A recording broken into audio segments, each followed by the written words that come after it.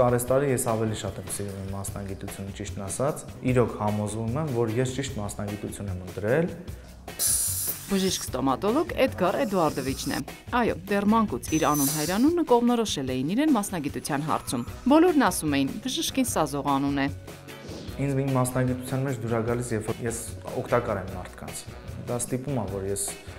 իմ մասնագիտության մեջ ավելի կատարելագործվեմ ու էլ ավելի սիրահարվեմ ես այս գործընթացին, այս միջավայրին։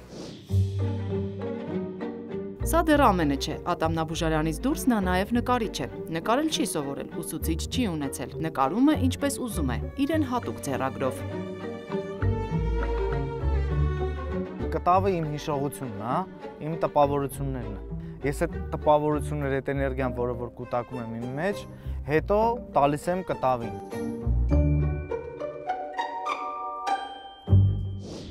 Բայց սա էլ ամենը չէ, նկարչությունը նրա միակ հոբին չէ, նրա երկրորդ տարերքը հեծանիվն է, էքստրեմալ հեծանվասպորտը։ Մեկը մյուսին լրացնում են, որովհետև հեծանվասպորտը իմ համար այդ անտիստրես իրավիճակ է, որովհետև 15 րոպե հեծանվելով մարդու օրգանիզմում արտադրվում է էնդորֆին հորմոնը, որը ասում են երջանկության հորմոն, ստրեսից մարդու ազատ, իսկ արվեստը ամեն ինչում կա։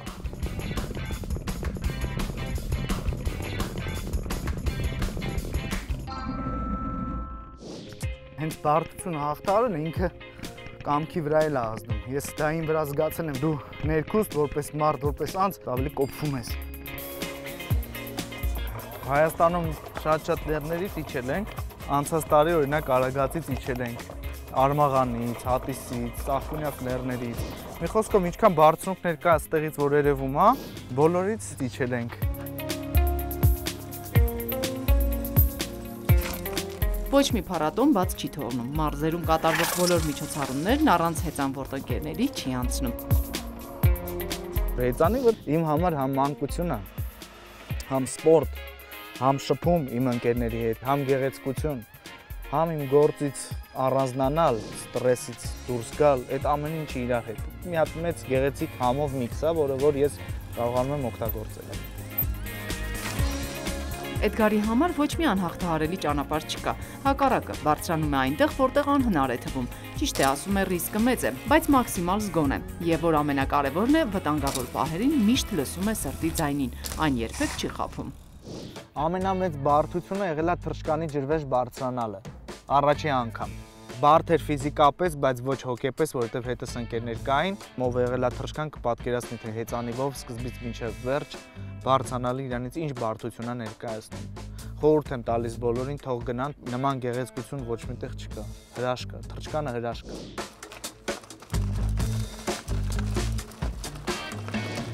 Հեծանիվը ինչով է լավ,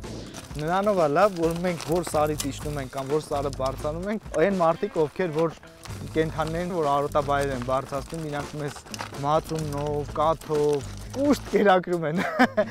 Ես շատ եմ սիրում մեր Հայաստանը հենց դրա համար, որ քեզ ճանապարհին երբեք չեն թողնի, երբեք։ Եթե նույնիսկ շատ մութ է լինում, ճանապարհին նույնիսկ մեքենաները մեզ չեն անցնում ու լույսերը իրանց հեռավորությունը միացնում են, որ մենք ճանապարհով գանք, ասենք խուլ թեկուզ գյուղերում։